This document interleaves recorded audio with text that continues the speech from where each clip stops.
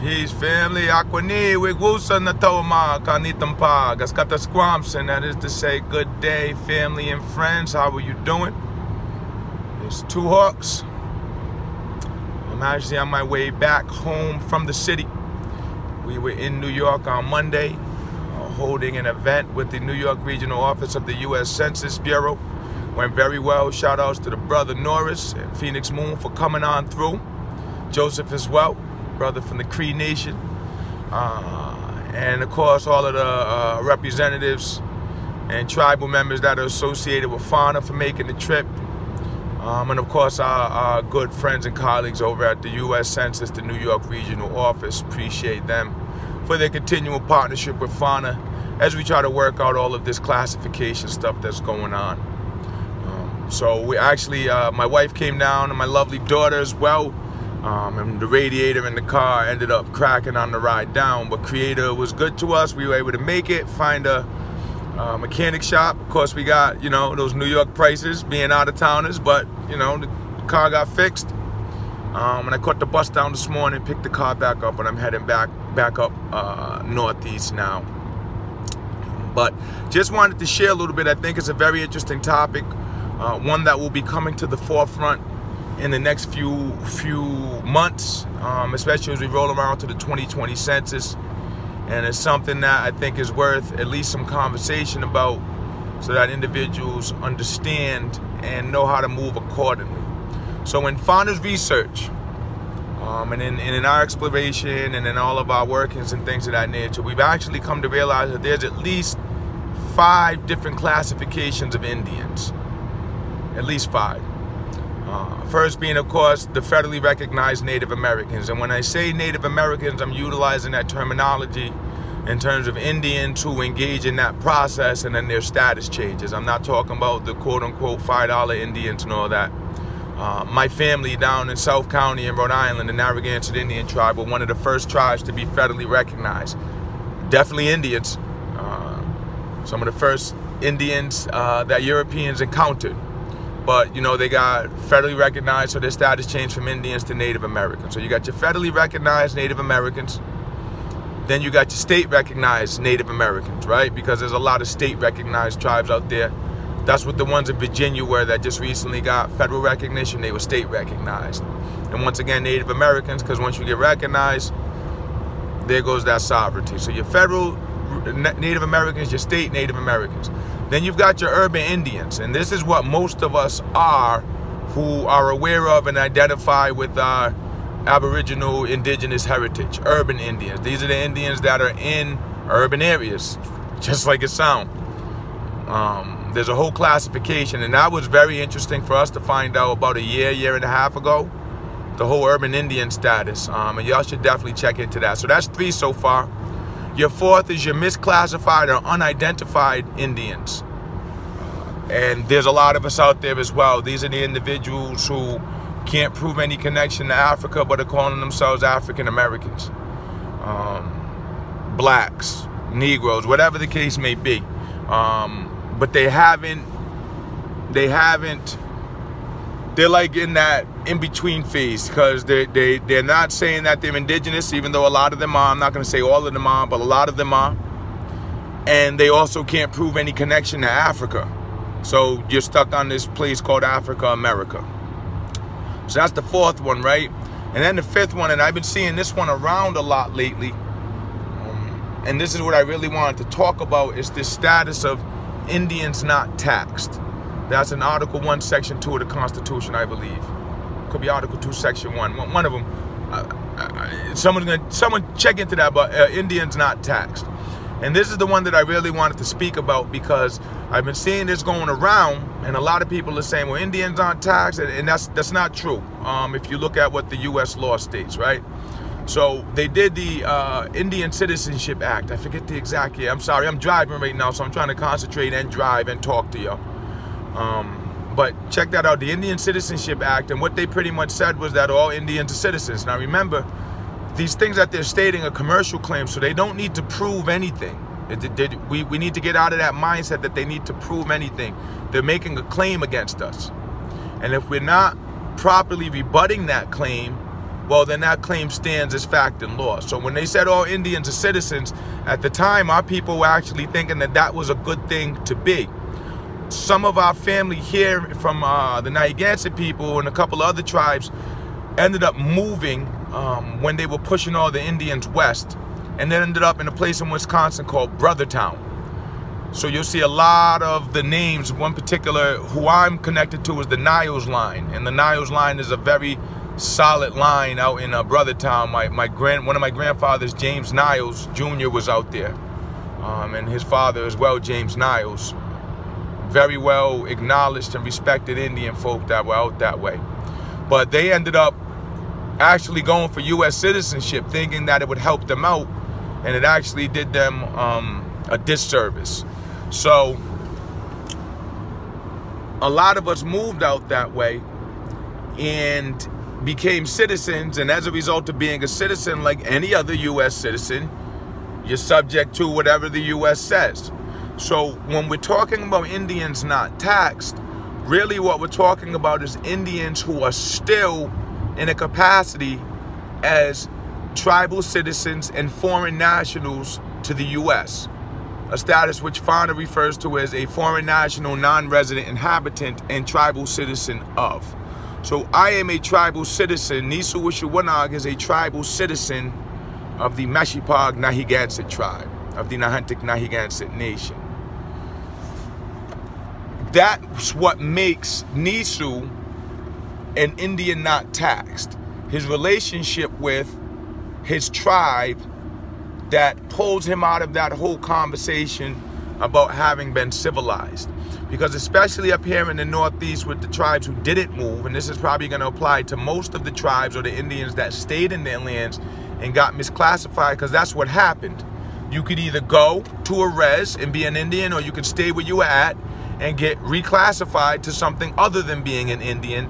And you better shut up about being an Indian if you stay, because they're either gonna come and take your kids from you, right? Throw them in an Indian school.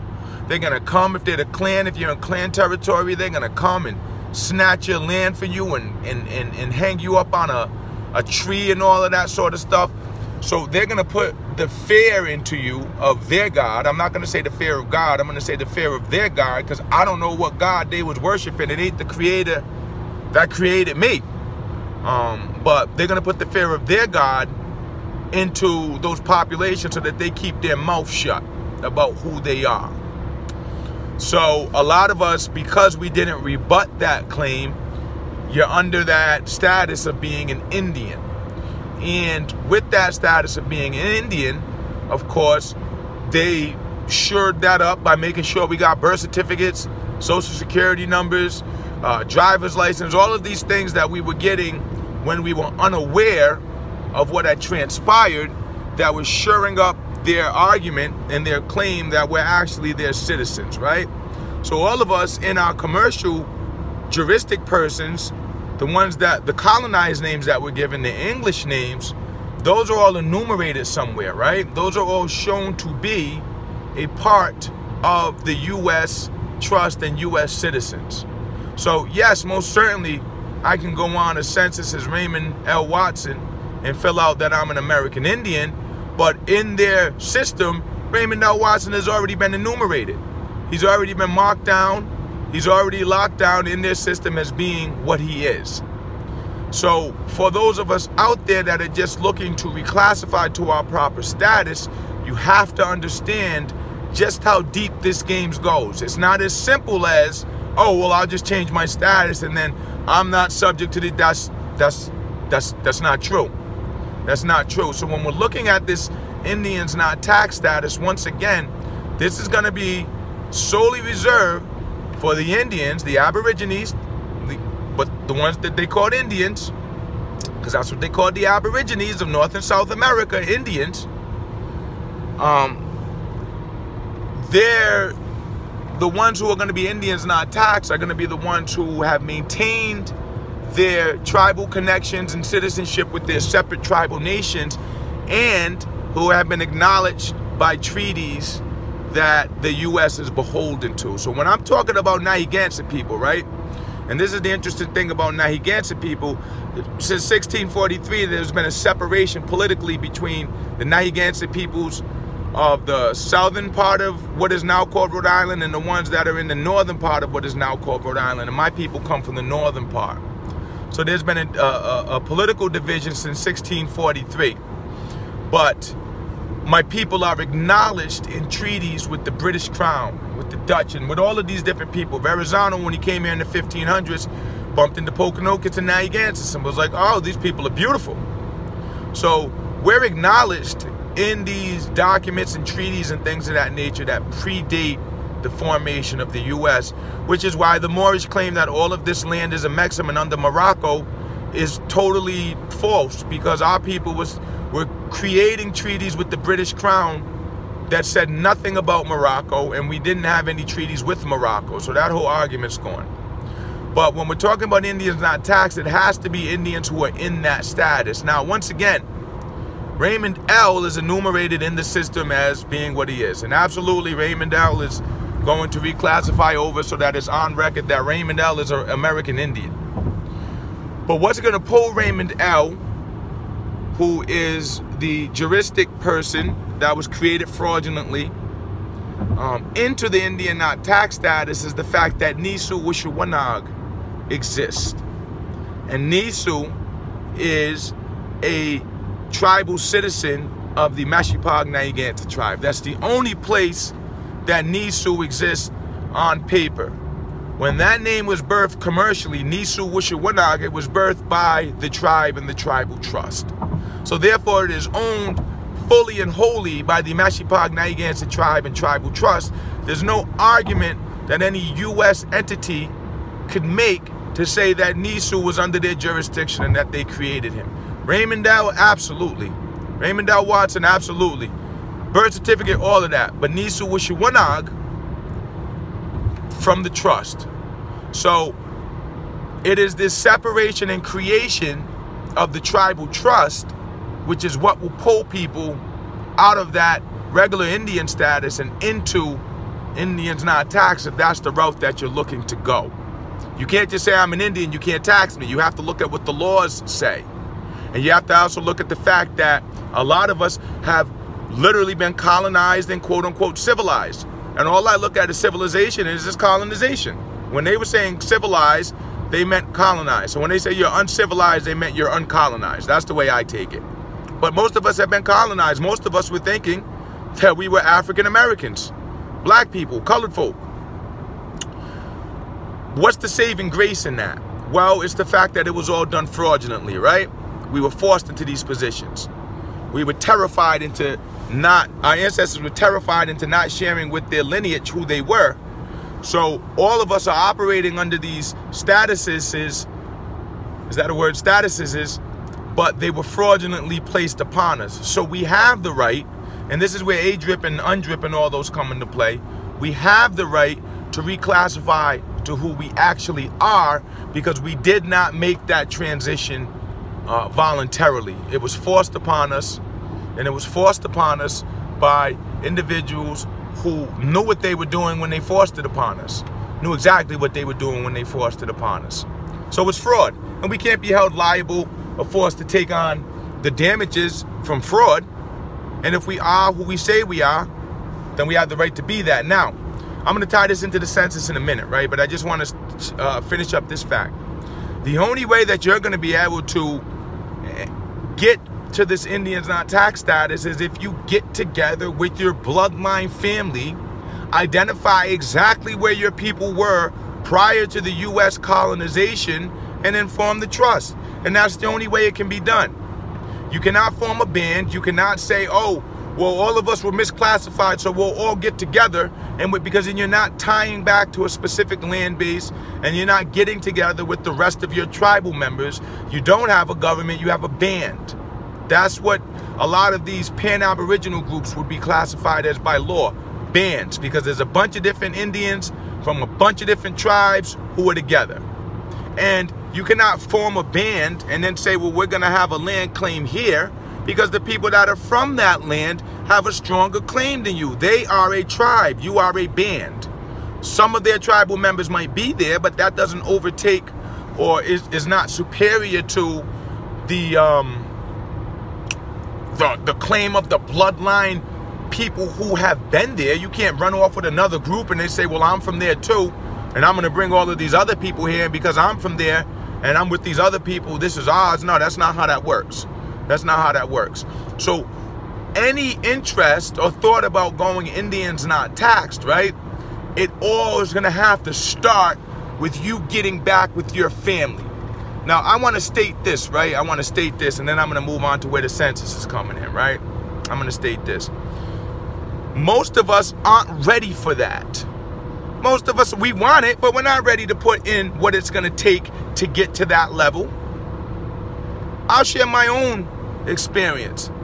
My grandmother passed away in 2006, I'm sorry. Now, before that, my grandmother, my mother, everyone, my great-grandmother, I had the very good blessings of having the opportunity to know my great-grandmother and my great-great-grandmother. Now, this is prior to me heavily getting involved into everything, but I had that extreme blessing and honor. And they told me, you're a Narragansett Indian. You're a Narragansett. Now, this is while I'm not on the rolls, not enrolled with the federal tribe, and I don't want to even get into all of that in this discussion, but I was a Narragansett Indian. Once my grandmother passed in 2006, I decided that I needed to do more than just go to a powwow once a year. I needed to actually fully embrace and understand and apply my culture to me. And when I did that, not only did I get pushed back from the federal tribes that were around, I got pushed back from family. From family. So I've literally been at this stuff about 12 years and just starting to see the fruits of everything that's going on. I would say that my family, it took me a good, well, just starting to see the fruits of all of the energy and effort that's been going in. So this is my question to all of us out there, right? And mind you, this was arguing with them, fighting with them, not talking to them for a bit, going back and talking to them and explaining to them why I'm not talking to them, and ultimately being so consistent and persistent and sharing so much knowledge that was undeniable that they had no choice but to finally accept the fact that, okay, yeah, cuz or bro's off a little bit, he's a little, wild with it, but he knows what he's talking about. And it was at that point that my family really started to embrace, and we were able to embrace other families who come from the same lines, other clans, and this is where the tribe comes in. So my question to you all is, because everyone's so excited and everyone's coming up on this info and, oh, I'm this and I'm that and you can't do this. How many of us are willing to put in 10, 12, 15 years before you see the fruits of your labor in order to enjoy this status that you covet so much? Because that's what it's probably going to take with a lot of us. Why? Because our families are messed up, right? You got this one not talking to that one. You got this one strung out on drugs. This one's off into the gang lifestyle, right? So everyone's everywhere, but they're still our family. They're still our family, right? But everyone's everywhere. And a lot of us just don't like each other. A lot of us don't want to talk to each other, can't stand each other. And these are our own bloodline family members, our clan members.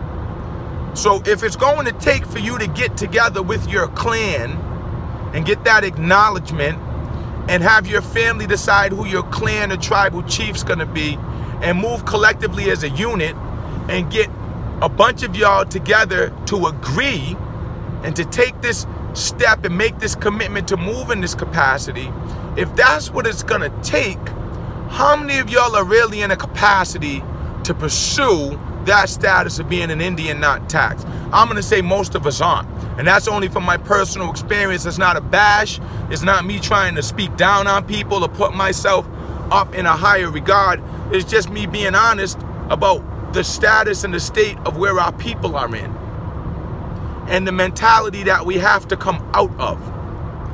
They have been doing this for 400 plus years. Do we think that we're gonna snap out of it in a couple of months after reading a couple of books? No. The knowledge is good, But now comes the hard work, the actual rebuilding of our tribes and our nations. So where does the census come in? Why am I tying all this into the census? Well, one of the great things, at least in my opinion, about this year's census is that for those of us who are enumerated, we can not only change our status over from that black or that African American or that craziness over to an American Indian, but we can also now have the opportunity this year to write in the specific tribal nation that we are a part of, right? The tribal nation that we are a part of. So I can go in and write in Meshipog Nahigansen. So it's not just Narragansett anymore, but I can write the specific tribe that my peoples and my bloodlines come from. And because we're operating through trust, I can then make a claim that not only is Raymond L. Watson property of this tribe because he's repatriated over, and that's another element that we need to explore as well, because once the trust gets together, then you need to repatriate, not expatriate, because we're not expatriating from anything. We're repatriating. We're going back to where we were. Repatriate over to your tribal trust. And once Raymond L. Watson is repatriated back over, now he's in a position to say, and yes, I'm an Indian, not taxed. So on the 2020 census, you all are going to have the opportunity, after doing your research and getting your history down, to then write into the census exactly who you all are. And if you talk to the census people now, they are very, very, very clear on the fact that they can't do what they used to do in the past, which is go and decide for you who you are, because that's how a lot of our people got classified as colored, Negroes, mulattoes, all of this craziness by census people coming, looking at them, a lot of them being racist and saying, this is who you are. I know that's what you're saying, but this is who I'm gonna put down and this is what you're gonna be.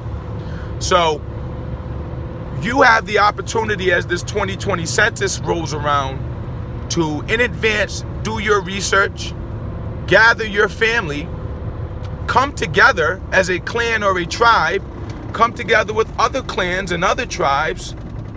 Oh, a lot of traffic here hitting the Rhode Island line. Let me hop over into this lane. And then to put on record exactly who your people are. Now, this means going beyond this very generic term of I'm an Aborigine. Cool. From where? Oh, I'm a Nahigansen. Okay, cool. From where? You know, this is your chance to really get detailed and really have an opportunity to put on record who you are. From your mouth to theirs. From your pen to their paper. They're not going to write it down for you. You're going to write it.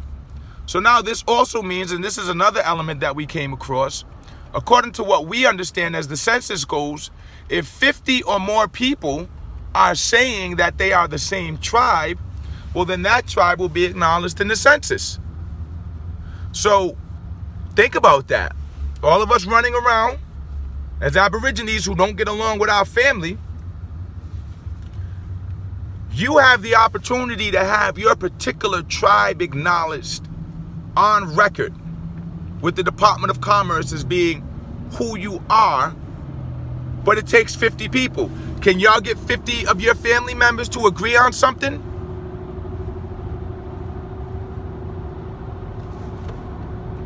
So if you can't get 50 of your family members to even agree on who they are and support, a couple of questions to ask. Are you really ready? Or do you need to put in some more time? And this is the one that I think hurts a lot of people. Are you the chief of your people? Because everyone's a chief nowadays. Everyone wants that title, right? Everyone wants that title. Everyone wants to wear their headdresses and everyone wants the acknowledgement and all that. But how many of us are actually chiefs in that we've run and gathered our family members together? Our family. Our family. Most of us haven't. Most of us aren't willing to do that. We just want to run off, F them, I'm doing me, and that's not how our people were. So, if you're going to be what you are, you need to understand fully what you are and what your status is in this US. Oh wow. Oh wow, hold on. Hold on. Oh wow. I just saw a hawk. Sorry. I just saw a hawk. Most of us, I'm trying to swing back around and grab that. I am swinging back around to grab that. But most of us are not in the capacity or have the ability to do that. Or even the interest. We want to just run off and be, and a lot of that comes from this colonial perspective that we can just do us. And you know, I did it all by myself, and I'm on my own, and all of that's craziness. All of that's crazy. That's not how our people were. So,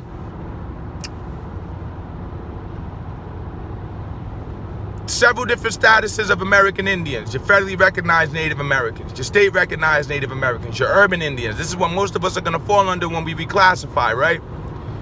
Your unidentified or misclassified Indians, and then your Indians not taxed. Understand what it takes and where you fall in those, because we're still up in this system, right? So you don't want to go making claims or taking steps that'll get you jammed up based upon these laws. And the only way that you can fully and wholly pull yourself out is to establish that trust and repatriate to it. But you can't do that until you know specifically who your people are, where they're from, and can show that they predate this thing called the US.